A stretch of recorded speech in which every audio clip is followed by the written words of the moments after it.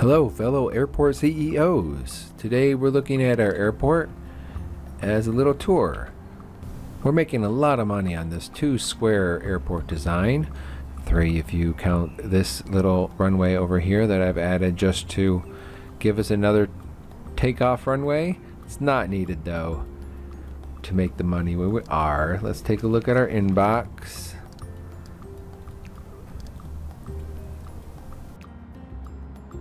Here we made $2 million that day. Today we made $900,000 because we were doing a bunch of construction stuff. Here we made $1 million that day. So we're doing pretty good on finances, and give you a quick little tour of how it's all coming together. First off, I have a lot of parking. If you look at your economy here and I look at my income, look how much money I'm making for parking. Do not build a subway station. If you build a subway station, you lose all this money from income from parking. I'm making as much on parking as we are from aircraft, and it's just a parking can go underground, right? So I could actually build more and it would probably even make more. But I've built a nice section of squares here. Some of them are designated as employee only. Here, a couple, but they don't use very much. In fact, they're not using this one at all. Let's change it back to public. Put the short term out and the long term out in different sections. And you go down below and you have more parking. In fact, there's a spot we could add some additional parking right there. So let's do that while we're talking about it. Public parking lot. And we just go bam, bam, bam, bam. And we'll make a bunch more money off of those just because, we could just expand drastically here on parking, and it just keeps making you more money. People really use their parking spaces. So that's a big key tip on how to make so much money, is build big parking structures. Next, I have a lot of aircraft stands. They all started out as small stands. In fact, this is still a small airport entirely. And they all started out as non-commercial. Here, just as standard general aviation. And I still have quite a few of those here out on the outskirts. Here, these are all general aviations. They're not easily accessible to our terminals that we have here. Makes us a little bit of money just to have flights coming in and out on a consistent basis. Here also, in between the service road and the runway, we've put a whole bunch of general aviation stands. Sometimes these fill up and we make just money coming in, money coming out. The fuel cost just racks it up. Here in the terminal, one of the reasons why we're maybe not making as much right now is we've actually let our contracts lapse. So let's sign some contracts here. Make sure all our shops are going. I wish they would let you know that they expire. I just never notice. I wish there was a way to just set to automatically renew as well. Okay, I think that's the 2 shops over here. I got one over here I need to sign. Looks good. Up in the other terminal, we have quite a few shops and restaurants. I always just go with the highest tier that will sign. I tend to get pretty good results. People will shop more if they like the store, and since you get a cut of how much it brings in, it's to your advantage to make sure that you have nice stores. Ooh, there's a 5-star. Nice.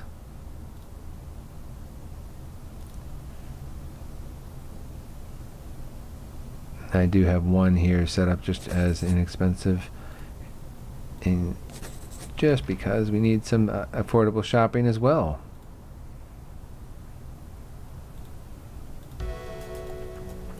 go. Those are all. This one still needs to be signed. We have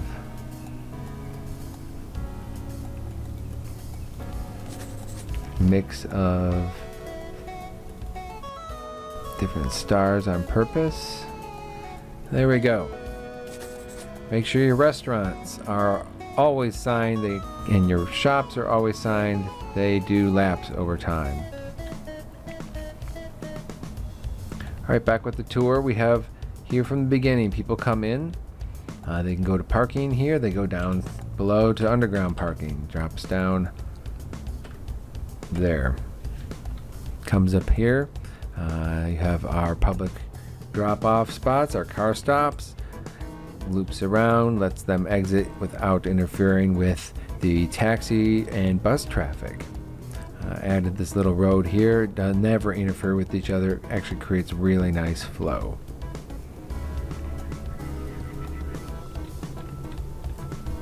Main terminal drop-off point everybody comes in is through this area over here. You have a couple check-in desks right here. There's your security for this terminal. We have a little restaurant up at the top. Our main staff area over here. A couple of staff bathrooms, right? Staff rooms in general. And we have access to the terminal connection points here for the staff as well. This is the terminal down, and this connects all the way over here back up into the other terminal. We have a little staff room over here. Oh, need to build some seating for them probably. Couple checkpoints. Big terminal here. Lots of commercial stands on this side. Just tons. Right. There's our baggage claim, baggage bay. If you have not watched the video on the baggage setup and the optimization of that for level 3, make sure you check those out. You see we have pretty much all 90s across the board here, except for baggage reaching passenger. I'm still working on that, on why that is not flowing properly. That one's really hard to get working correctly. Many people think there might be a glitch in there. We're still trying to figure out why it's not where it should be. Overall, everything is green, everything is great. We're doing really well. Here in this first terminal, we just have a couple commercial stands. Cut down on staff by putting automated stands in, starting to do that more, make it a little more efficient. Here's the baggage claim area here. Everyone comes out through security this way, right? Everything comes out. They just exit this way. It's the one exit for passengers, and then they can go into baggage claim if they want. If not, restrooms and a shop right there.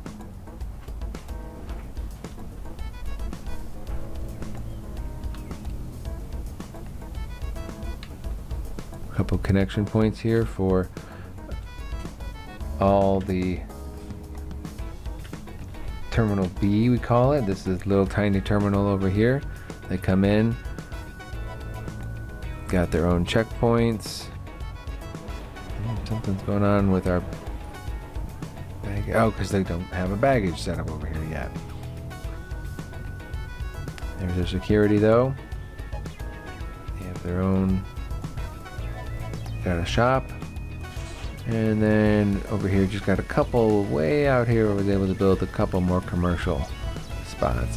Thinking about moving this police station over here, and then I could expand over and add a few more. Just add these onto it. That might make it worth it to add the luggage out this far. It's pretty far for a couple bays. Right now there's just a couple small commercial stands. You know, you got the important stuff and towers in the middle. Built a large tower out this way. For our future expansion into medium size. which we're getting ready to do. We've been saving up money. We have $10 million. Should take somewhere between 4 and 5 million, probably for the expansion into medium aircraft, with the additional runways and terminals and everything else you're going to need. So you got to make sure you have a lot of money saved up for that. So this 2-square airport design does pretty well on its financing. Another good tip to make sure your economy is running well is always ensure that you're renegotiating your contracts. You'll get email that alerts you can do this. It's easy to ignore. I do it all the time. But you come in here to your economy and go to your current accepted contracts, and if they're yellow, you have negotiation power. So let's go into here. You can negotiate. Right now this is what we're going for. Oh, we got 20 points. Wow. So let's up our costs. Boom, boom. Risky. Let's see if we can get it back. See, it's been so long, I've accumulated 20 points. Over time, you accumulate points for negotiation, right? So it's been a long time since I've negotiated with this particular supplier. And I've accumulated 20 points. So look, I raised my price basically 20%. Boom. Let's see how much more we can get out. We got 11 points here. Let's use them. Oh, hey, generous. It's still a good deal for him. He thinks this is great. We're going to make a lot more money. Bam. This is being a good CEO, is making sure your contracts are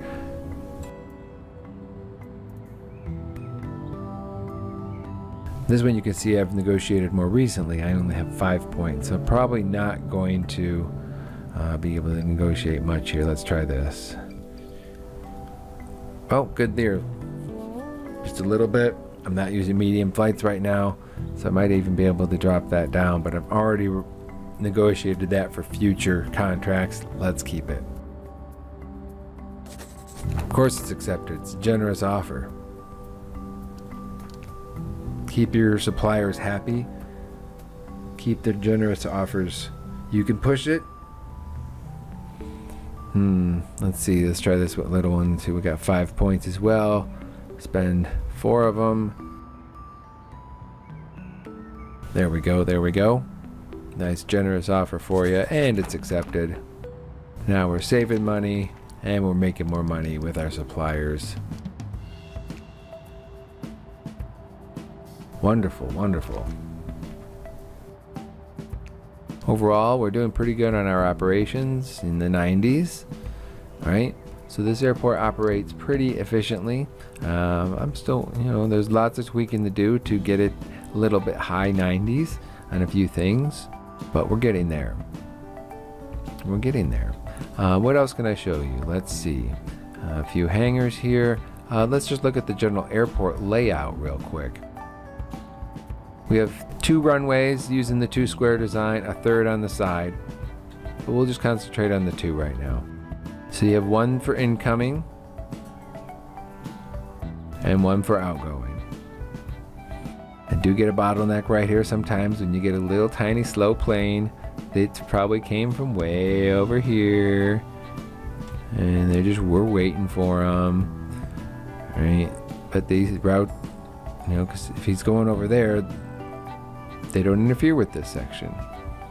So most of the time, because it's just general aviation, there's no commercial flights, you don't get too much of a backlog, and you see it cleared out very quickly. So once they come in, they land for general aviation, they can come down into here, or they'll come over here into this side. This is the old first part of the airport. I kept it asphalt just to keep the old aesthetic. All the commercial flights here have been upgraded on the right side to concrete. They come in here when they land, they come over here, get refueled up. Fuel trucks have their underground roads to get here quickly.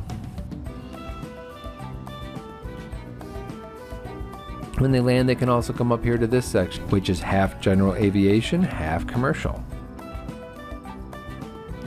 Nice big terminal up there at the top. lots of space, lots of planes with the baggage claim.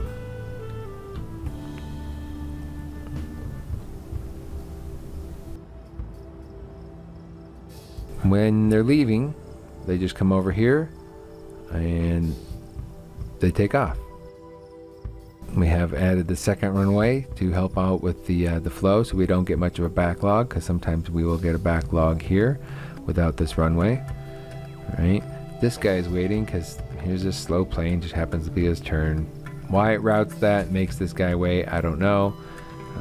He has the ability to make it there in time. I don't know why they do that, but it's just the way it gets queued.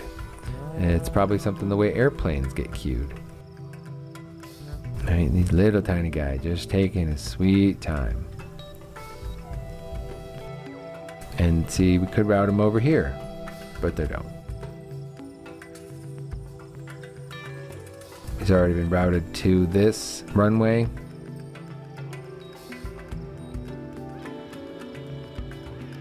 Creates a bit of a backlog, but it does get cleared out pretty quickly. And see, there they go. They go over there because the other one's backed up, right? Clears out pretty quickly. We don't tend to get too many delayed flights.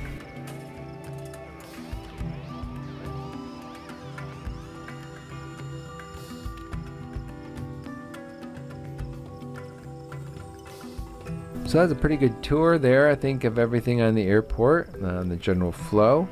You can see there's a service road on the outside here that comes all the way around. Right, we have our underground system that pops out over here for the service side of this commercial side, and for the non-commercial general aviation side. Fuel truck pops out. We have our baggage claim and our vehicle depot nice and close to each other so they don't waste time.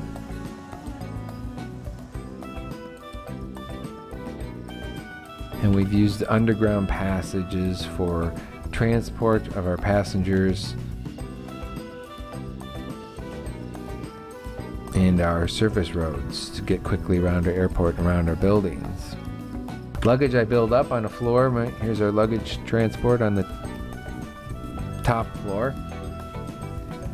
Don't need a second floor yet because this is a small airport. The new terminal will have to be 2 floors. Another reason why it's so expensive is you're going to have a lot more terminal space and a lot more upkeep. So it's good to make sure that you have a nice, successful small airport first before you go expanding into larger things like catering departments, cleaning services, waste department. These are cool things to add on when you have medium-sized aircraft.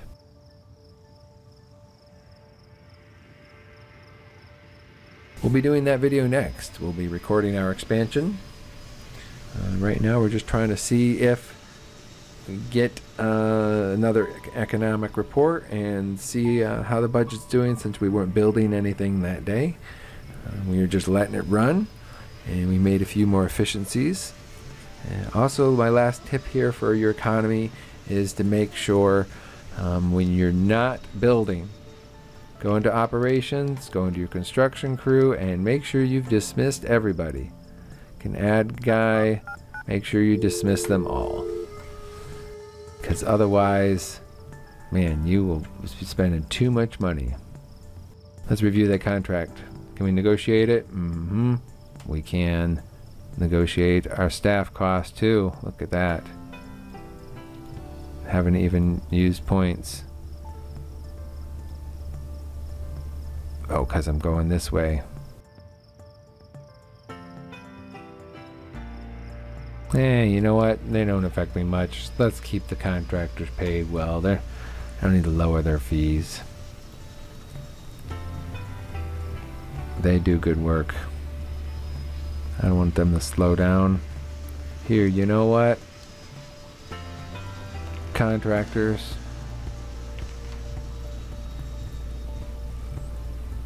we'll give you guys a pay raise. How's that, huh? Of course you do. They will move faster now. Okay, we're just waiting for that morning budget report.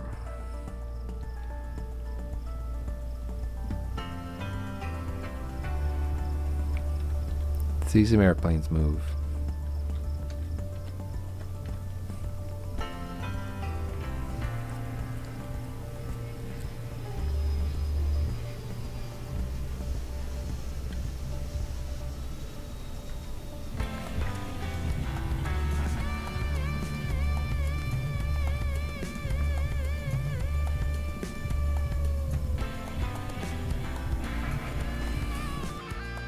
It's morning, here comes the people. You know, a lot of people that come in and go down, and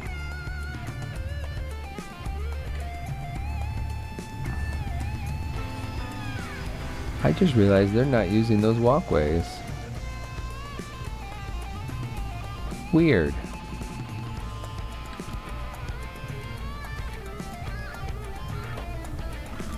That's weird.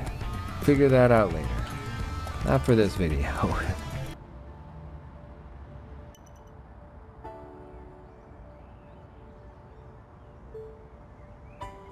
Okay, there's our new email. Take a look at our economic report. And 9.25 million. Pretty good, pretty good. Slower day overall. But it was a Thursday in the game, so Fridays will be busier.